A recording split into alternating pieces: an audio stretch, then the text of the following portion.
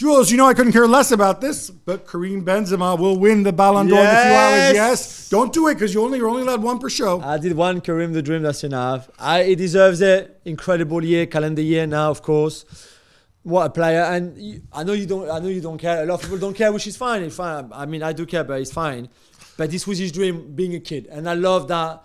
Whatever your dream is when you're a kid, whether it's winning the Ballon d'Or, working with Gab Marcotti, having your own show, I don't care. But when you finally realize it, it's you both got to realize your dreams. There you go. Yeah, well done. Funny that that's his dream and not winning the World Cup. But I guess it might be another dream. Well, thank you very much for watching ESPN on YouTube. For more sports highlights and analysis, be sure to download the ESPN app. And for live streaming, premium content, and let's not forget as well, ESPN FC 7 days a week. Subscribe to ESPN+.